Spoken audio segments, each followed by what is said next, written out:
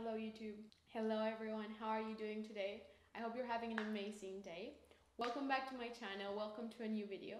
If you don't know me, my name is Natalia, and in this channel I share a bit of everything that's happening in my life. I share a lot about fitness, about nutrition, about my work. I'm an actress and a model, so I share a bit of backstage, and I basically share anything and everything that's being helpful in my journey and that I hope could serve you in any sort of way to help you enjoy life a little bit more. So in this video, I want to speak to you about a concept that I heard in Jay Shetty's podcast that has really gotten into my mind and that has really helped me deal with the situation at the moment. We are back in lockdown in Australia, and it's gonna be at least a 2-month lockdown. So it hasn't been easy to deal with the anxiety of this happening again, of the unknown, of not working, and many things that come along with being in a lockdown.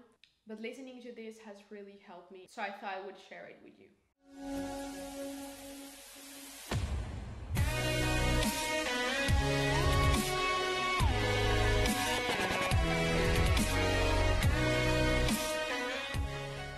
And the concept that I'm speaking to you about is the fact that your pride and your feeling of having done the good thing or having done enough should be attached to your input rather than the output of a situation. To make this more understandable, let's say you're running a race.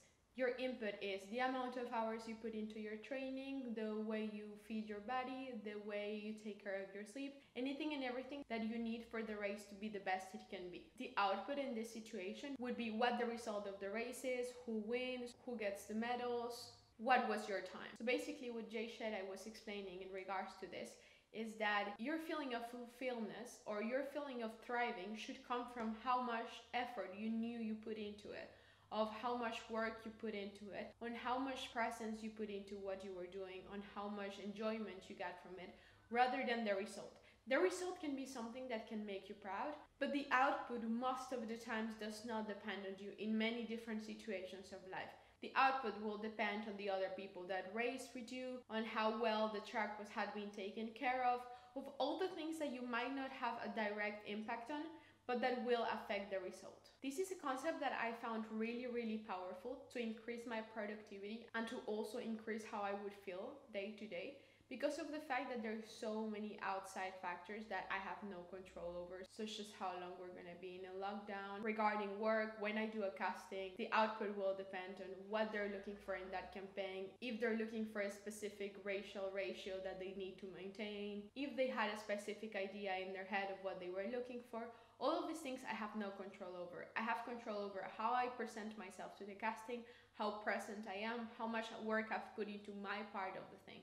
And when my happiness and my pride depends on the output and on the result that someone else has power over, a lot of the times it's going to be encouraging, but a lot of the times it's going to be very discouraging, especially when you have put a lot of work into something and it doesn't work out. It's going to make you feel afterwards like you shouldn't try that hard and you shouldn't make that many efforts.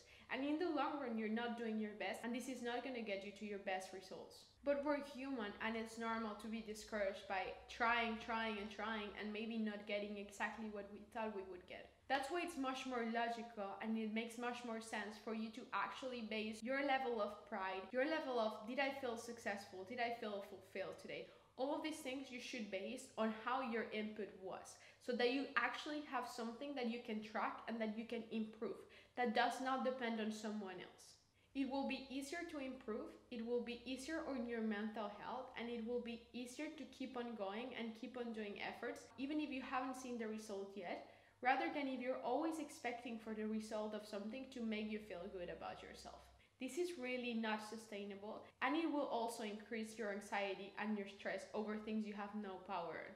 So this has really helped me during this second lockdown to focus on the things that I can do, focus on the content I can do, focus on the classes I can do, focus on the actual power I have over my life, and make that be the count at the end of the day that I will use to determine whether it was a good or a bad day, or a day that I could probably improve, rather than was it a good day because the prime minister announced that I'm free or that I'm still in a lockdown? Was it a good day because I got this job or because I didn't? Or was it a good day because this person reacted to what I did in a good or in a bad way? Let me know if this is helpful for you. Let me know if you've listened to this podcast. I really learned a lot from this podcast, so I heavily recommend it. I'm gonna put the link down below, and please don't hesitate to let me know what has helped you during these times. Even if you're not in Australia, what helped you during your lockdown? What helped you during this pandemic? And what has helped you to improve yourself and to get to where you want to get? And while you're there, please don't hesitate to give this video a thumbs up and to subscribe. It will help you to watch my next videos,